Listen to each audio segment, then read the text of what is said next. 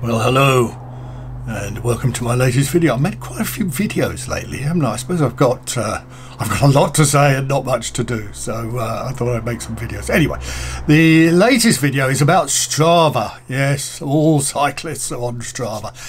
And you'll probably know that one of the recent updates that Strava did was a thing they called Local Legend. And this was about if you are the person who has ridden a particular segment the most times in the last 90 days, then you get the accolade Local Legend. Now, the reason they introduced this, obviously, is because not all of us, in fact most of you, won't be able to get a KOM, and you won't be able to get top 10 on a particular segment. So on the basis of a new kind of inclusive approach to competition, which is like a kind of kid's birthday party where everybody gets a prize, people like you who are incapable of achieving a top 10 on a particular segment can still get the best on a segment, but you are the local legend because you've ridden it more times than anybody else. So all you have to do is, you create a segment that's in a place that nobody is ever going to go to apart from you. You ride it a few times and then bingo, you're a local legend, and therefore you can compete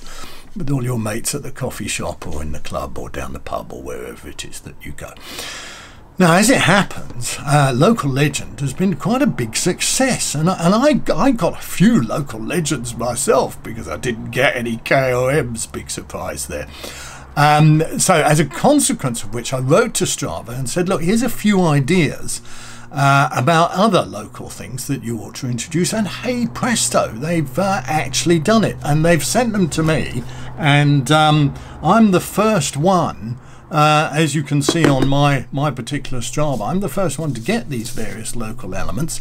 You'll be able to get them too the next time there's an update and you download the Strava update to your phone. So they said to me, you know, you've got such a popular YouTube channel and we really like your videos. We want you, not DC Rainmaker and the other fella from Australia whose name I can never remember. We want you to be the first person to share them with all your loyal viewers. So the first one is the local used to be somebody. Now, if you're a cyclist, you have a certain age, you're shit now, but you used to be really good. Well, if you write that on your Strava profile, then if you're riding with somebody else who used to be also quite good, but you used to be more of a racer than they were, in other words, you used to be more of a somebody than they used to be a somebody, then you will become the local best used to be somebody on that particular segment. And I think you'll agree that for some of us older cyclists who used to be something when we were younger, that is something worth having. Now, the second one, this isn't quite such a popular accolade, and you will be familiar with wheel suckers. And wheel suckers are people who, as you know, jump on your wheel and just sit there and never take a turn either on a race or a sportive or anything like that. So they've now introduced the local wheel sucker wanker, and using the Strava algorithm, they can identify if you were riding close behind somebody, but it's somebody that you didn't know, and it's a very clever algorithm the way they've worked this out, then you will get that the local wheel sucker wanker accolade. Now, it's not one that's particularly popular, it's not one that you necessarily want to get, but at least it will show all the other cyclists that you are a wheel sucker. And obviously you don't want to be the wheel sucker, so you want somebody else to come along and wheel suck your wheel so that they then take that local wheel sucker accolade away from you, and they then become the local wheel sucker wanker. And that is something that's really worth aspiring to, or not worth aspiring to. The next thing, and this is I've got this actually on my Strava there, you can see it on there, and this is the local all the gear and no idea. So if you list the various bikes that you own, and of course Strava doesn't actually check this because Strava doesn't know how many bikes you own unless you actually tell them. So I've actually listed that I own 42 bikes, nearly as many as Robin Williams, not quite as many. He used to own 50, I believe. So I've listed that I own 42 bikes, plus a whole load of helmets and a whole load of other gear as well. So I have got, as it happened, the local all the gear and no idea accolade, and I'm quite proud of getting that from my particular part of Kent. So if you want to get that, and you live in a part of Kent near to me, then all you have to do, and this is a sneaky little kind of workaround dodge that they call it, that if you put in, then you've got 43 bikes and 11 helmets and 14 pairs of shoes and so on and so forth, then you can get the local all the gear and no idea accolade and take it away from me, and I'll be pretty annoyed about that and may have to do some serious lying so I can get it back again. The next one is, now as you'll know, all cyclists, and particularly cyclists on Strava, are obsessed with losing weight because the power to weight ratio is the key metric in terms of measuring success. And as you know, when you create your Strava profile, you put in what your weight is. Now, I know everybody lies about their weight. I actually told the truth on it, but then I went on a diet. As some of you will know, there is a video about diet tips, and I lost some weight. So I've got the accolade from my part of Kent for the local Do You Think I've Lost Weight? All right. So when you meet your mates at the club run or at the cafe, and you're having your cake or whatever it is, and you say to them, do you think I've lost weight? And they say, yes, Julian, how much weight have you lost? And then you can say, I've lost 3 kilograms, which is 1.5 stone in normal temperatures, not temperatures, measures that you call it. And they say, oh, you've done really well. How did you do that? And then you can go through and you can bore them with all your various diet tips and tricks, which of course I did on my particular video, and you can see a link to it up there.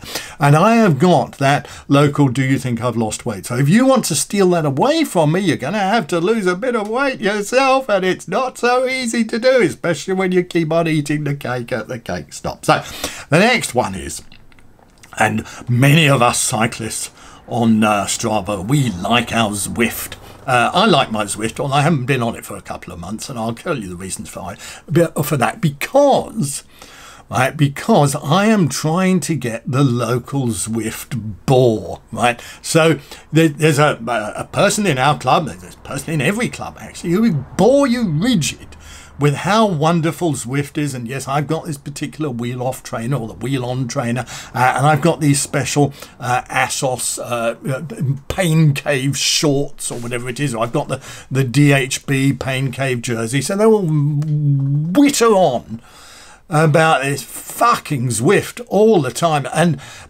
until you come across, right, and this is the worst one of all, the local trainer road is better than Zwift bore.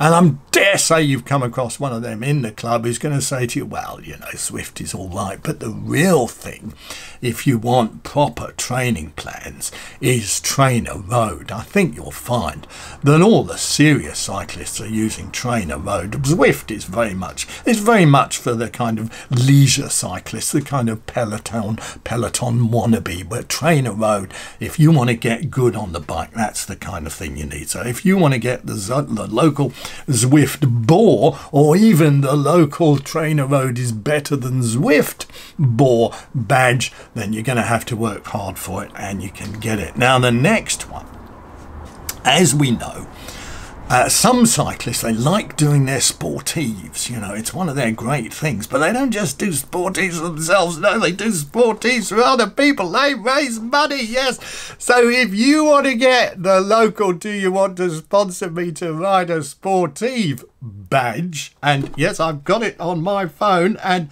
sorry, I've got it on my Zwift, not my Zwift, what am I talking about? I've got it on my Strava app, the local Do You Want to Sponsor Me. As you know, I am riding Land's End to John O'Groat starting next weekend, and if you want to sponsor me and raise some money for charity, then you can do so. So that's a great accolade to have, the local Do You Want to Sponsor Me to Ride a Sportive, that I really want to do, but you can give some money to charity just to encourage me to do something that I'm planning to do anyway.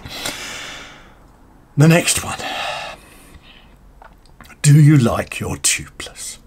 Now, some of you will know, regular viewers of this channel will know, that I think that tubeless is a while of pank. It is absolute tosser.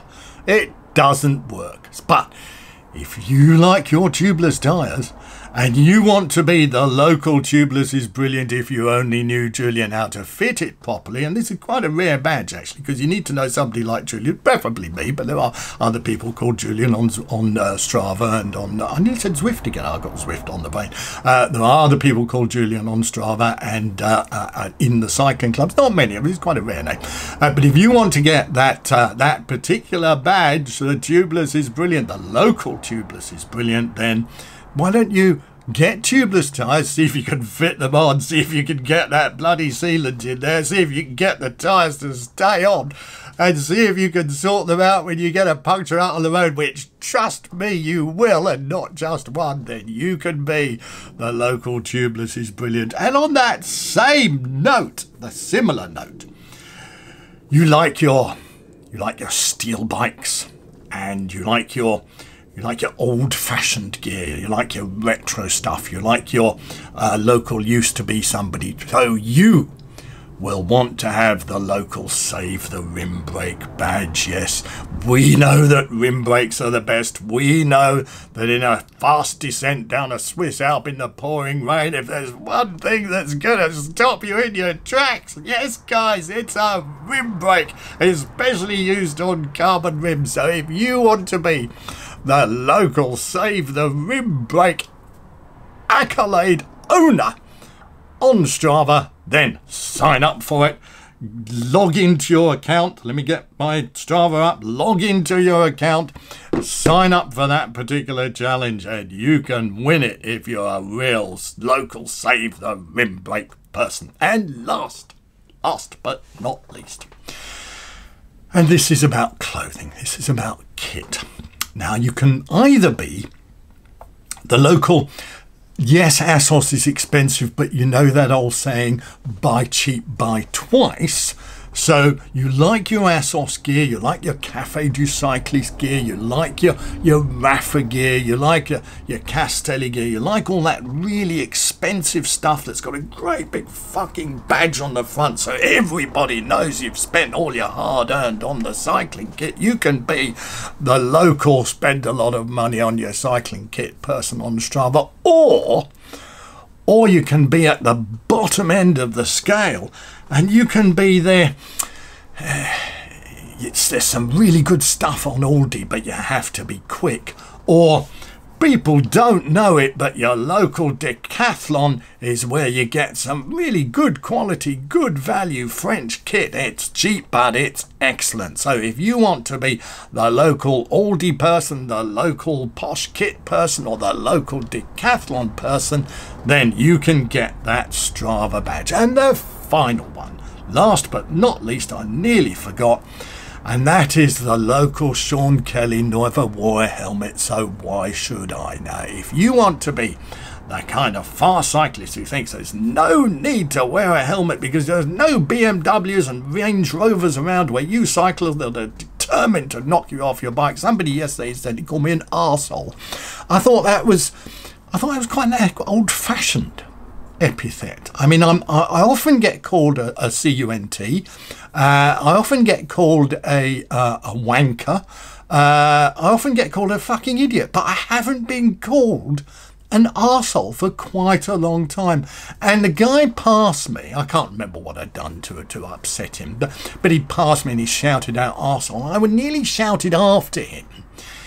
If I was to spend my time responding to wankers driving cheap shit cars, then I'd never get through the day without raising my voice. You know, you go up to somebody, you think, what? Got divorced, did you? Yeah, she took the kids, did she? Is that all you can afford? One of those shithole Skodas? Oh, you poor little fucker. So you've got to drive around seeing innocent elderly cyclists on the road and shout arsehole at them. But anyway, that's getting off the subject. So if you want to be the kind of cyclist who said, well, Sean Kelly never wore a helmet, so why should I? Or Eddie Merckx never wore a helmet, or Bernardino never wore a helmet, because you've also got the local used to be somebody badge, and you think, I don't need to wear a helmet, I'm not going to have a crash and end up with permanent brain damage and fuck up my family's life for the rest of their useless existence. Then you can win the local Sean Kelly Never Wore a Helmet, so why should I? So all these 10, is it 10 or 11 new local badges that Strava are introducing are going to be available on the next download. So you get into your Strava now, you hit that download button and get them all and start competing for the kind of badges that are the only ones you're going to get, because you're never going to get a KOM. Thanks for watching and see you next time.